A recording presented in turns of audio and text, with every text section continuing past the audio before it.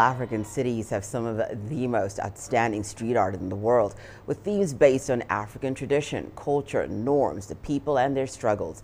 In Sudan, young graffiti and visual artists have painted public walls expressing hope for democracy after the 2018 December revolution.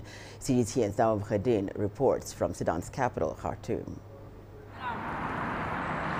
A lost younger protester, a revolution slogan, or a patriotic leader. These paintings in Khartoum are inspired by years of instability in Sudan.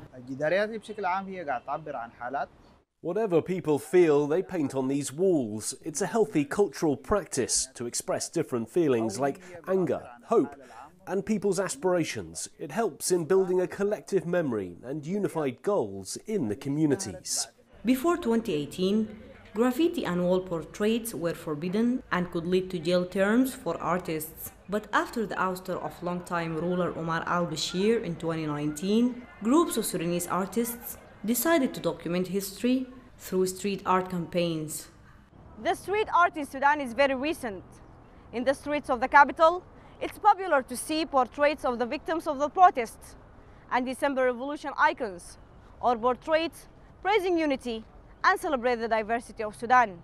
The art pieces stir different emotions among the pedestrians. It means a lot to me. When I see the paintings, I remember the spirit of the revolution and the change we are pursuing.